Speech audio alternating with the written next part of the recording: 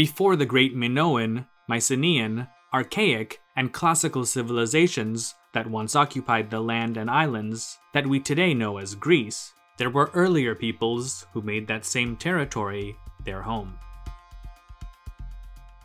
Their actual names and the languages that they spoke are lost to us today, but they've left behind many examples of their material culture in the form of tools, pottery, and the foundations of some of their dwellings that have helped to give us a glimpse into their fascinating and yet mysterious world. Our species, Homo sapiens, are believed to have first entered the Greek mainland about 40,000 years ago. These people lived as hunter-gatherers, who often migrated great distances in search of food that included deer, boars, as well as fish, and also types of various fruits, plants, and nuts that grew in the wild. In the eastern Peloponnese, there is one of the prehistoric world's most interesting sites, the Francti Cave.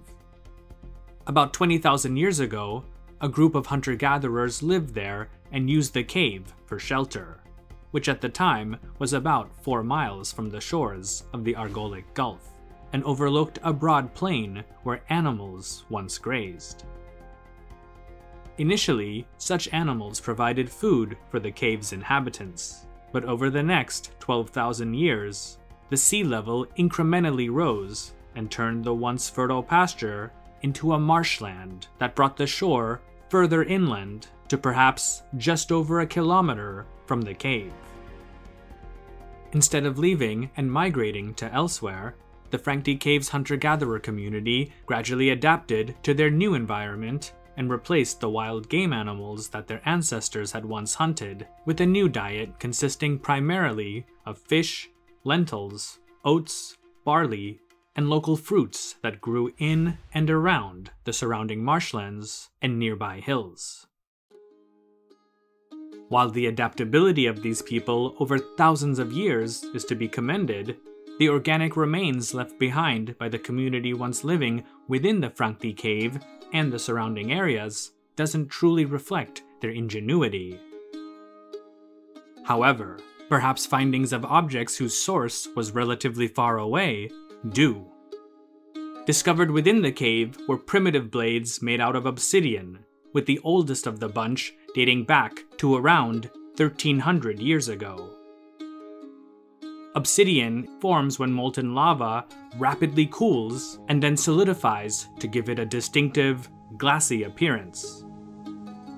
It's also exceptionally sharp when fractured, which made it extremely good for making cutting tools and weapons such as arrowheads. Obsidian, though, isn't found naturally within the vicinity of the Francti Cave. In fact, when scientists analyzed the blades found there, they discovered that they had come from the island of Milos, which, depending upon the sea route being traveled, could be 100 to 150 kilometers, or just over 60 to 90 miles away. This means that the people of the Francti Cave either sailed to the island of Milos to obtain the obsidian, or they traded with others for it.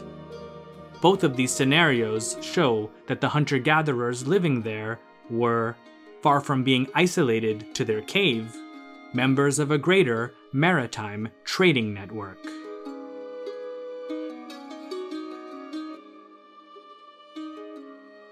About 12 to 10,000 years ago, a new, innovative way of producing and procuring food developed in the region of the Near East that we today call the Fertile Crescent.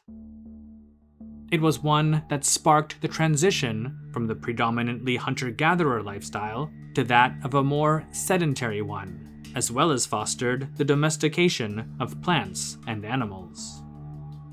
This period of human history is generally known as the Neolithic Revolution, though many simply call it the Agricultural Revolution. By 7000 BC, the Neolithic Agricultural Revolution had traveled west and reached the regions of Thessaly and Argolis in eastern Greece. No one knows exactly how knowledge of farming came to these areas, and later, to the rest of mainland Greece, but one contributing factor may have been some of its inhabitants coming into contact with traders from the east, specifically other parts of the Aegean, Anatolia, and the eastern Mediterranean. It's thought that knowledge of early farming techniques, which most believed started in Mesopotamia and Egypt, would have gradually made its way to Greece via these regions. This makes sense since the first major civilizations, as well as early innovations such as writing, initially came from these two parts of the world. But as our own technology improves and enables us to understand the past better, it becomes apparent that the answer is no longer so simple. Radiocarbon dating and analysis can give modern scientists very close estimates as to the age of objects from the Neolithic era, such as bones, seeds, wood, and animal hides. In short, the results indicate that people in Neolithic Greece may have already established farming communities as early as the 7th millennium BC. This doesn't necessarily rule out that traders or even farmers migrating from the Near East could have introduced domesticated cereal grains and planting techniques to the peoples of Greece and southeastern Europe, but it does open up the possibility that such innovations could have been developed independently by them. The same seems to be true for the domestication of cattle, which may have also occurred in Greece around the same time as it did in the Near East. The transition to farming and animal domestication in Greece was gradual. As initially the men of a Neolithic village were still needed to hunt, it was the women who early on contributed the most to agricultural production. They were the ones who used digging sticks to till the soil and plant seeds, and later harvest crops. However, as people learned how to better domesticate and breed animals for food, less men were needed to hunt, and eventually they too helped in the fields and with herding livestock, tasks that eventually relatively young children were also able to participate in. During the early Neolithic period in Greece, which most have estimated to have been between 6500 to 5800 BC, villages sprang up in Macedonia, Thessaly, Boeotia, Attica, and the eastern Peloponnese. The spread of agriculture would soon follow to other areas of the mainland, but it was also limited due to the country's terrain. Less than 15 to 20% of Greece is suitable for cultivating crops, as most of the land consists of mountains that make it extremely difficult, if not impossible, for large-scale farming. Wherever farms could be established, small villages usually followed. The houses of these early, permanent settlements were mostly one room, one entrance, and rectangular dwellings that could be up to 40 feet in length, though some also had circular floor plans. At the site of Sesklo in Thessaly, several of the houses had 2 stories and even basements. Regardless of its shape, the typical house in Neolithic Greece consisted of a wooden frame that supported walls made out of clay or mud brick. Several houses from the time period were found to have had stone foundations and clay ovens inside for baking food. While the exact numbers for settlements such as Sesklo and nearby Dimini are hard to determine, many archaeologists believe, due to findings in nearby cemeteries, that each of them may have once been home to several hundred people. During the years between 5800 to 5300 BC, which makes up the span of time known as the Middle Neolithic period, such settlements became greater in number, with villages now exhibiting what appear to have been narrow streets, and even town squares. Houses with multiple rooms and stone foundations became even more common. Somewhere towards the middle of the house would have also been a hearth, used for heating, cooking, and as a source of light. Countless figurines of humans and animals have also been found in such dwellings, but their actual function isn't known. Were they used for some sort of religious purpose, or simply to decorate the home? It may have been a bit of both.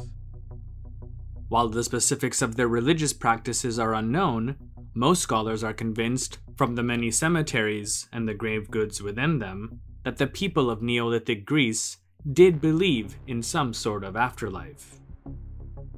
Pretty much every household during the latter part of the Neolithic period, that is, between 5300 to 3300 BC, had the following objects: clay vases and jars of different sizes for storing food items, especially grain, a loom for making clothing, and tools made of stone, bone, clay, and by the 4th millennium BC, copper. Shaped out of clay that was mixed with sand and straw to help strengthen it against breakage and heat, Neolithic pottery was relatively simple but extremely durable. It also came in many varieties depending upon the region, and it evolved over time. For example, early pottery from Thessaly is primarily monochrome, but later it contained reddish designs upon a light surface, such as that found at Sesklo. Other regions had their own varieties as well. By 3000 BC, a new technology, bronze, which is an alloy made from copper and tin, had become relatively common throughout the Greek mainland and the nearby islands. Its adoption coincided with new changes and innovations within society that started the period of history named after it, the Bronze Age, which we'll continue to talk about more in future programs. Thanks for watching. I'd also really like to thank the channel's patrons for making videos like this possible. These include, but are certainly not limited to, Grandkick69, Jaap de Graaf, Pasta Frola, Michael Lewis, Daniel Allen, Denny Van Eck, WenXTV, Robert Morgan, Strobex, Frank, Tim Lane, Sebastian Otaro Correa, Michael Trudell, Leader Titan, Micah G, John Scarberry, Andrew Bomer, David R, Stephen Ball, Monty Grimes, Franz Robbins, Cyrus Mir, Diane Astra, Nimrod Nir, Hypno San, Brendan Redmond, Faridun Dadachanji, Jimmy Darawala, Anahita Debu, Gulistan Debu, Sher Kam, Farhad Kama, and all of the channel's patrons on Patreon for helping to support this and all future content. Check out the benefits to being a Patreon member, and if you'd like to join, feel free to click the link in the video description. You can also follow History with Sai on Instagram, Facebook, and Twitter, as well as continue to listen to special audio programs on the History with Sai podcast. Thanks again, and stay safe.